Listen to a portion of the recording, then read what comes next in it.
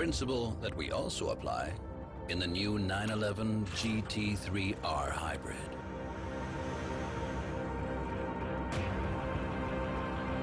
A front axle hybrid with flywheel energy accumulator for more performance on the racetrack. It follows the tradition of more than 28,000 racing victories and still goes its own way.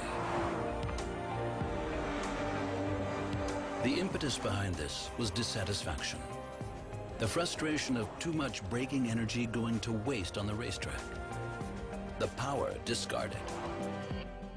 However, to make use of it, we first had to put in a lot of energy.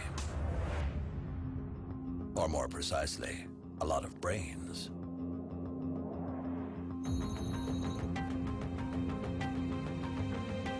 Because without the intelligence of our engineers, there is no performance. The question remains, can we take this energy with us? We can. With clever execution of the hybrid principle, with extra front-wheel drive, with electric motors, with electric flywheel energy accumulator, and the bold plan of putting it to the test in an endurance race.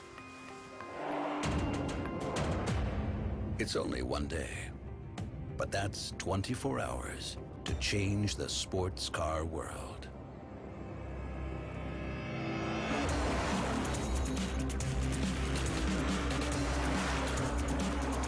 All this in a 911. That may sound dubious to a few purists, but we can put their minds at ease. The motor is at the back. Well, one of them at least. Drive technology. The combustion engine on the rear axle is supported by two electric motors located on the front axle. When the driver brakes, they work as generators. Their energy is used by a third electric motor, which operates as flywheel energy accumulator at speeds of up to 40,000 RPM. So the energy is stored kinetically and can be retrieved by the reverse principle and fed into the electric motors which drive the front axle.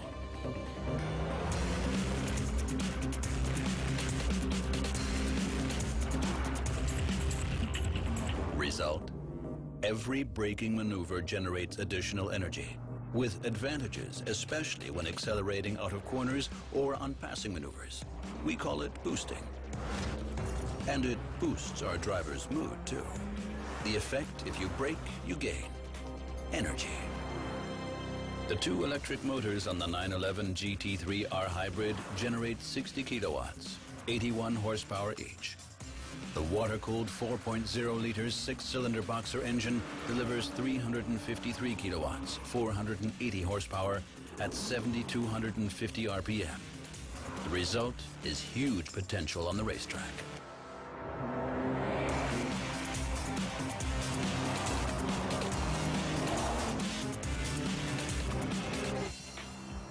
The principle is clear. Then comes the reality.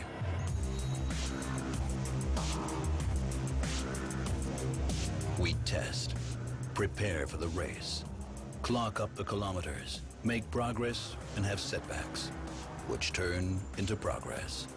Vital factor: the hybrid drive can also be used in a fuel-saving way to stay on the track longer, depending on race strategy. And this in a race that lasts for 24 hours and where seconds can turn into minutes.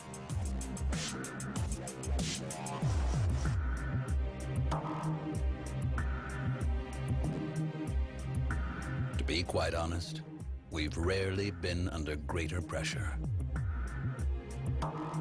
But we've come a long way. And no, we don't have to win right off the bat. We just want to get moving forwards.